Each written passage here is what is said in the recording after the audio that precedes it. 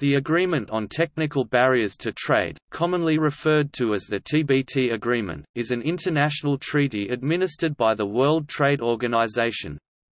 It was last renegotiated during the Uruguay round of the General Agreement on Tariffs and Trade, with its present form entering into force with the establishment of the WTO at the beginning of 1995, binding on all WTO members.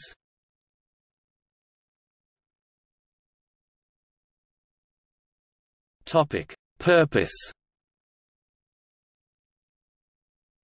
The TBT exists to ensure that technical regulations, standards, testing, and certification procedures do not create unnecessary obstacles to trade.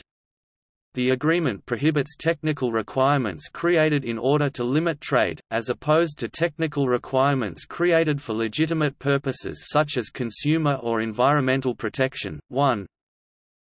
In fact, its purpose is to avoid unnecessary obstacles to international trade and to give recognition to all WTO members to protect legitimate interests according to own regulatory autonomy, although promoting the use of international standards. The list of legitimate interests that can justify a restriction in trade is not exhaustive, and it includes protection of environment, human and animal health and safety. 2.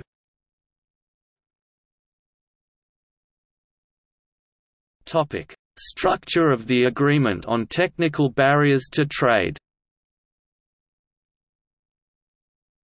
The TBT agreement can be divided into 5 parts. The first part defines the scope of the agreement, which includes all products, including industrial and agricultural, but not sanitary and phytosanitary measures. The second part sets out the obligations and principles concerning technical regulations. The third part addresses conformity and assessments of conformity. The fourth part deals with information and assistance, including the obligation of nations to provide assistance to each other in drafting technical regulations.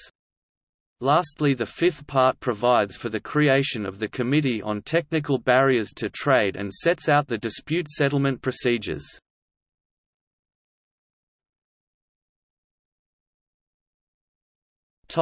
Scope of application.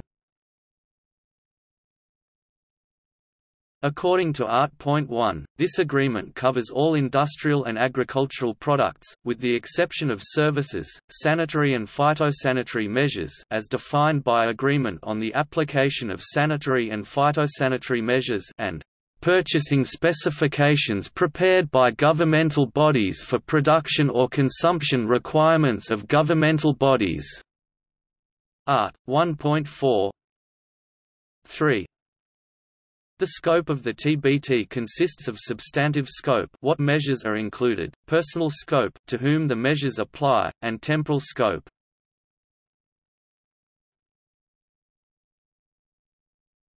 Topic: Substantive scope. There are 3 categories of substantive measures found in Annex 1 of the TBT: technical regulations, standard, and conformity assessment. The appellate body in EC Asbestos held these to be a limited class of measures.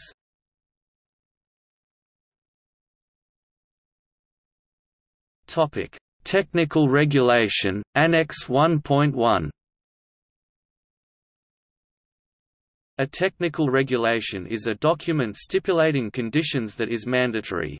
The measures may include terminology, symbols, packaging or labeling requirements, and may apply to a product, process or production method. The appellate body in EC Sardines found there to be a 3-step test for determining whether a measure is a technical regulation. A. The measure applies to an identifiable product or group of products. B.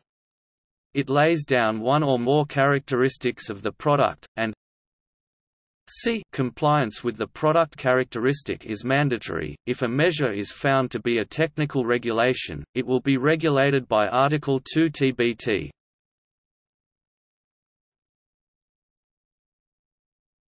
Topic: Standard, Annex 1.2. A standard is a document approved by a recognized body that stipulates guidelines or characteristics that are not mandatory. It may include terminology, symbols, packaging or labeling requirements, and may apply to a product, process or production method. Standards are distinct from technical regulation in that they are not mandatory. Despite being voluntary, producers often have no choice but to comply with them for commercial practicality. Standards are guided by Article 4 TBT and codes of good practice.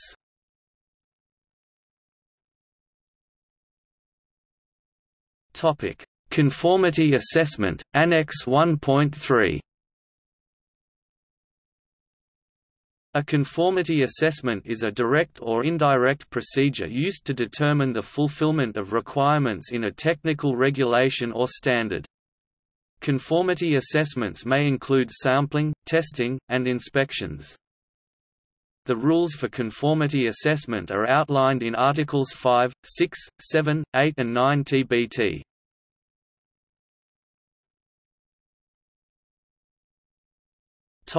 Issues of scope.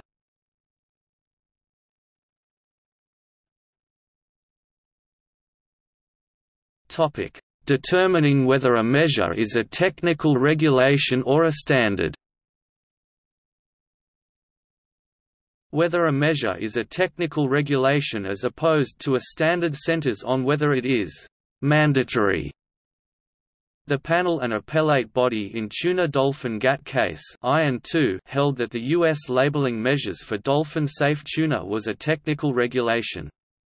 The requirements were not compulsory for the sale of tuna in the U.S., however the requirements were compulsory for dolphin-safe certification. The appellate body stated that because the U.S. provided no other methods of obtaining the dolphin-safe label, the requirement was binding, and therefore de jure mandatory. It appears from this decision that measures that attempt to obtain a monopoly over a specific label will be deemed technical regulations, but the test is ultimately on a case-by-case basis. This decision has been criticized for construing the term mandatory too broadly, rendering the distinction between technical regulations and standards meaningless.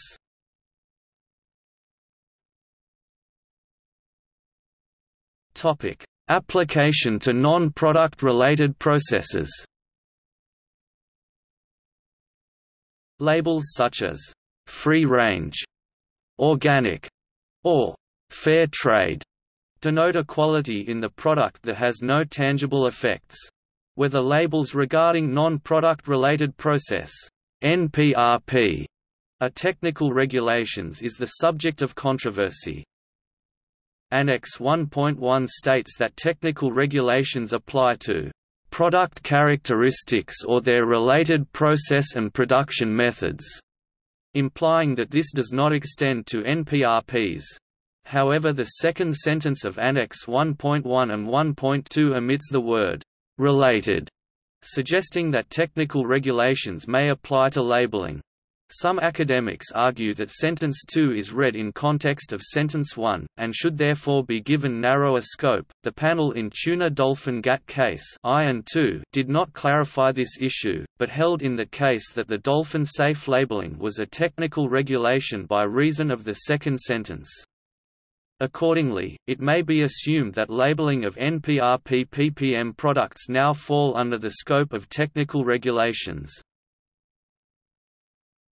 Key principles and obligations. Non-discrimination. Members must ensure that technical regulations and standards do not accord treatments less favorable to imported products compared to the ones granted to like products of national origin or creating in any other country, as established respectively in Art. 2.1 and Annex 3, d. This principle applies also to conformity assessment procedures, that have to grant access for suppliers of like products originating in the territories of other members under conditions no less favorable than those accorded to suppliers of like products of national origin or originating in any other country in a comparable situation. Art. 5.1 and 5.1.1. 4.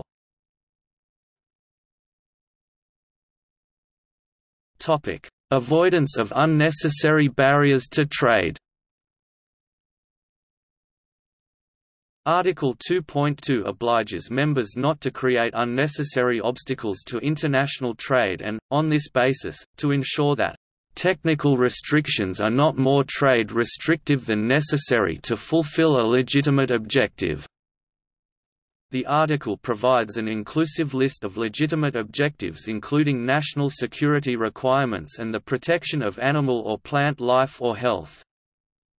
However, Article 2.5 provides that where technical standards are for the purpose of one of the legitimate objectives listed in Article 2.2 and in accordance with relevant international standards, they are presumed not to violate Article 2. 2. 5. 6.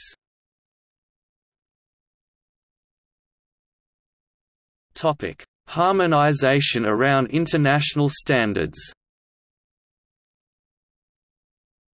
When international standards exist, members shall use them as a basis for their technical regulations, standards and conformity assessment procedures, unless their use seems inappropriate or ineffective in certain circumstances, for example, for climatic or technological reasons, for achieving the pursued objective. Art. 2.4, 5.4 and Annex 3, d. 7.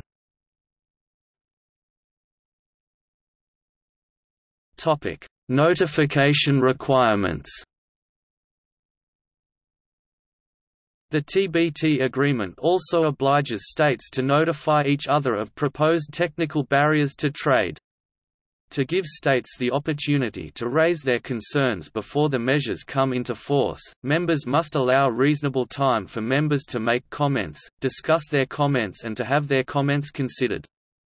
Members must notify each other in relation to proposed TBT provisions when the following three conditions are satisfied. The measure must be a technical regulation or an evaluation of a conformity assessment procedure. There must either be no relevant international standard or, if there is, the measure must not conform to it.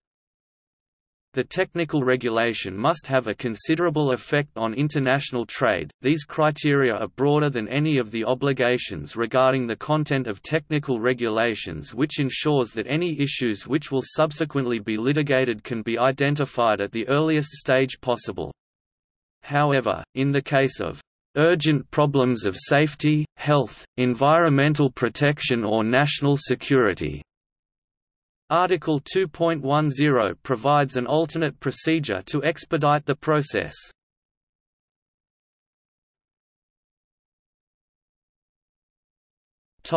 Other informations.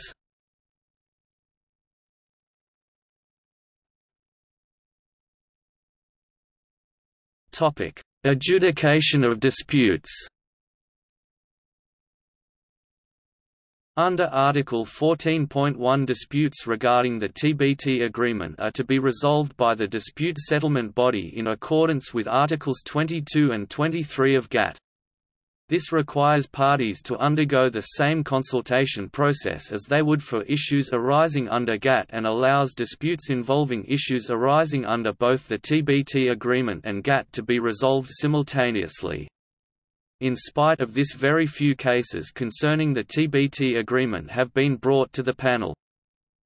The following list is an overview of the mechanisms that promote the TBT's mission. A. All TBT members are required to establish inquiry points, also known as TBT window, offices that provide information about the country's technical regulations, test procedures, and adherence to various international standards.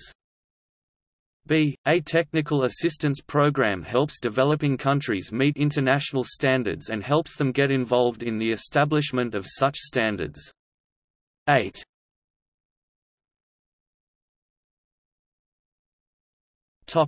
See also: